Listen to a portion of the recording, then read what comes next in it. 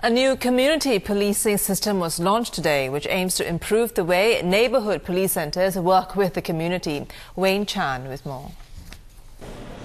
This is Bukit Merah's new crime strike force in action. In an actual operation, the strike force spotted a man that had been tracking for suspected illegal soccer betting and drug-related activities.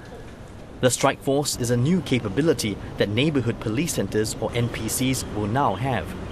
It collects intelligence and performs raids on illegal activities in the neighbourhood. In the past, such operations were largely carried out at the division level. The Crime Strike Force will allow police and the police officers to be more familiar with the local terrain and to be more effective in fighting localised crime, which is an important part of the overall crime fighting strategy.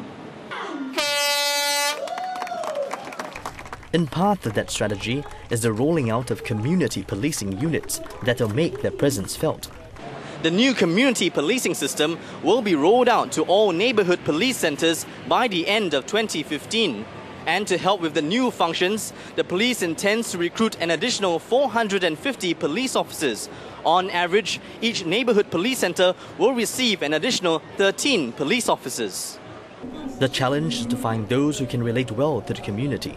Officers who are extroverts, who are good at communications, who are good at memory, remembering faces, and we hope in response to our enhanced presence, the community will also respond and come forward to be our pair of eyes and ears on the ground.